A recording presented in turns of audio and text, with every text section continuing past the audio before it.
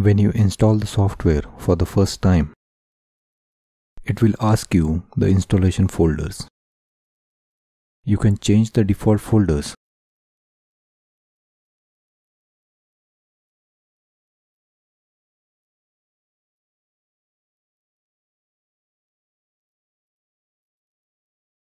On the first turn wizard, you will need to specify your company details.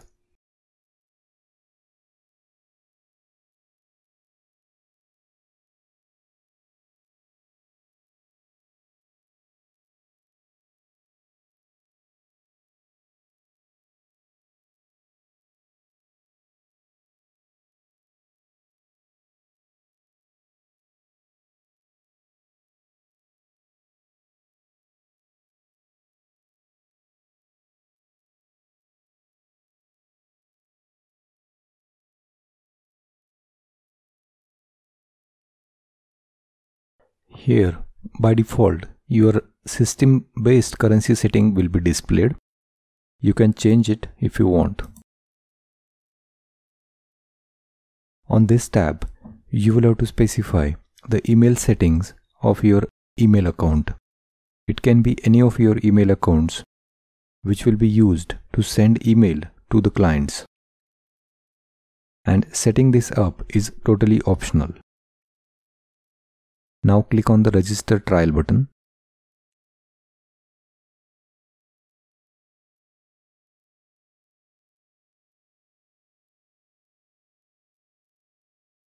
Before you start making invoices, it is recommended that you import all your items, your clients and your vendors into the software.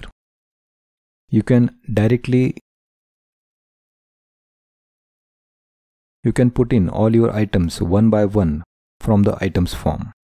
For each item, you can specify item code, item name, the price, unit of measurement, the rate of purchase, default supplier, all the details you can mention on this form. But the easiest option is to import all the items from an Excel sheet.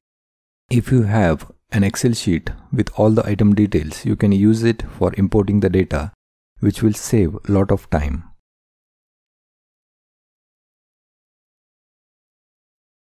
To import the items from an Excel sheet, click on the Setup menu and open the Import Data form. On this form, you will have to select the Excel sheet for import. For this demo purpose, I will select one Excel sheet.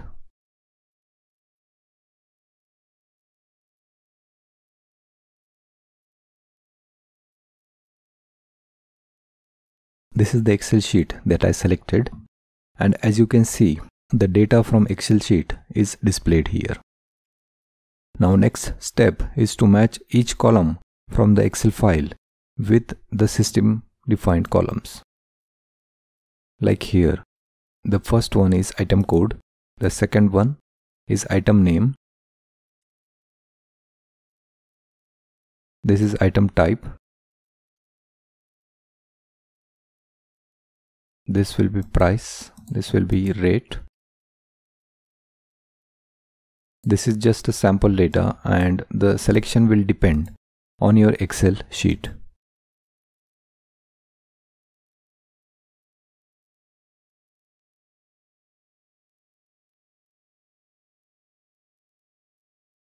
Before you select a warehouse name, you have to remember you must also put the initial quantity for the item. This initial quantity will be current stock in the system when you import the items.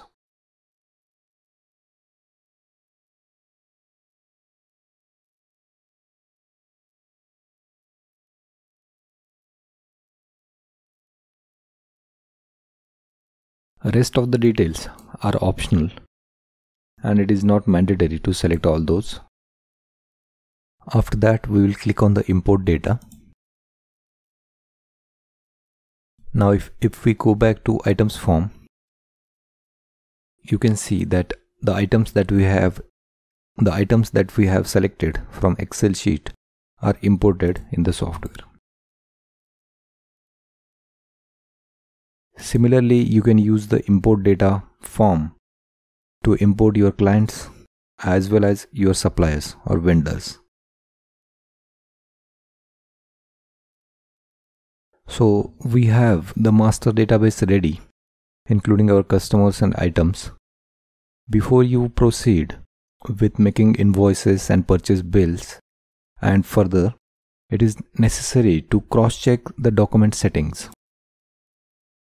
The document numbers form defines how a number will be generated. For example, if you want to generate an invoice number which starts with INV and the counter length is 5 digits, then you can modify the settings from here.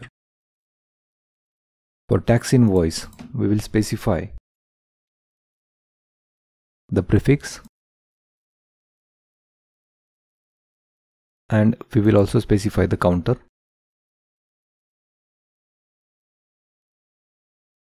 After the setting is saved, if we cross-check this on tax invoice form, you will see that the invoice number is generated using the prefix and number setting that we have given on the document numbers form. Similarly, you will have to do the settings for all the documents. Once the company and financial year data is set up, you are ready to start creating invoices.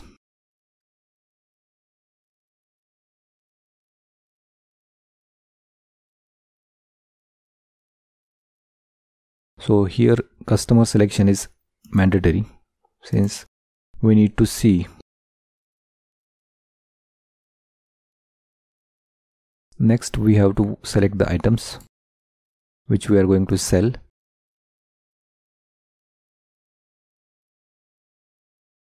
For each item, as you can see, item details are fetched automatically from the item form. Here we have to mention the quantity that we are selling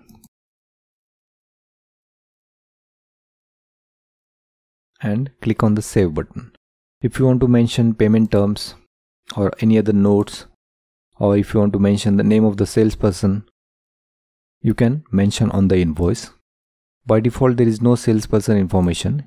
You can put in all the salesperson details from the basic inputs menu using the salesperson form. So this form can be used to define salespersons.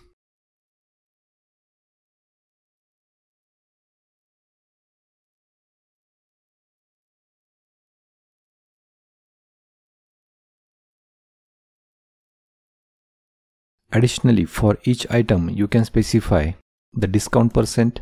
So this tax rate by default is now showing 0.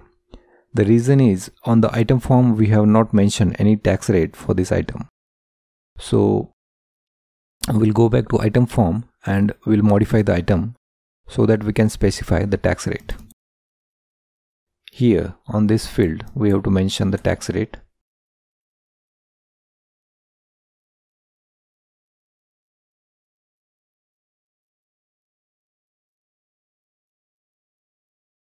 Now if I reselect the item, it will show me the tax rate properly split into CGST and SGST. Here I can also mention the discount. Same way, discount can be specified on the item form and it will be pulled here automatically.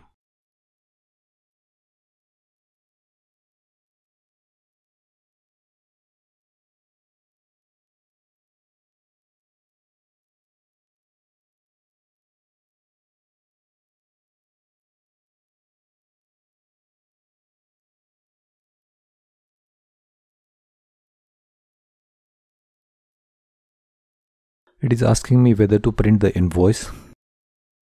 So if I am ready to print, I will click yes, otherwise I will click no. The invoice is going to be saved anyhow. If you want to print it later, you can go to all record list, select the invoice and click print button.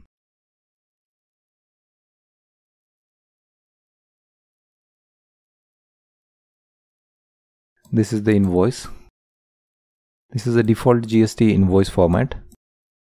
And this template or format can be completely customized using this template designer.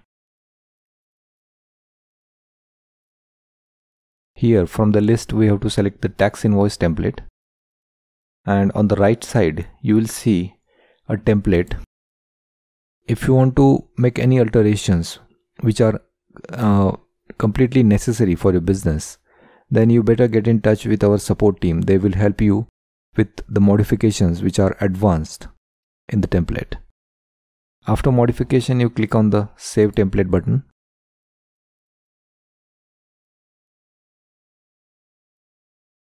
And click Print, and you will see the modified template. Likewise, you can email the invoice to your clients. Default email ID of the client will come here automatically if it is mentioned in the customer form. If it is not mentioned, then you can also type it here. And this message template, which is showing here by default, as you have not typed anything here, it is coming from the template setting. From the tools menu, you can go to email settings, and on this tab, email templates, you can go to tax invoice, and from here you can change your message template. You can specify the message that you want to send to your clients.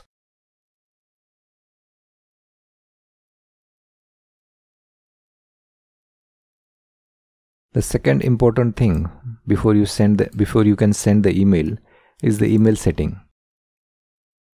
This setting, unless you specify this setting, you will not be able to send email.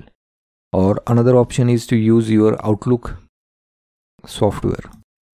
If you have Microsoft Office and specifically Microsoft Outlook is installed, then you don't need to configure email setting here.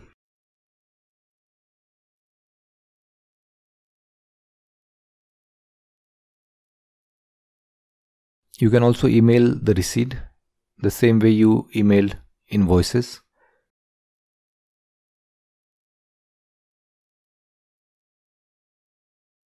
If you receive an advance payment from your client, then you can go to payment receipt form, and in the payment type section, click on the advance and then put the received amount.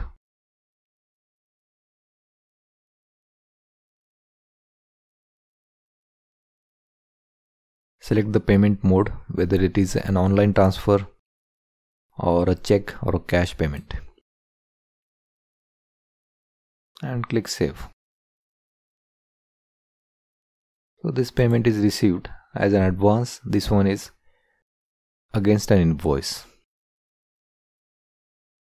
We can use the invoice due form. This is a kind of report where you can see due amounts for all the clients. This top portion will display list of all the customers along with their due amount. And if you click on any particular customer, in the below list, you will see all the invoices which are pending for payment. This form is really useful when you want to do a follow-up with all your clients. So if some client sends you a payment, you click on the invoice and click Receive Payment button.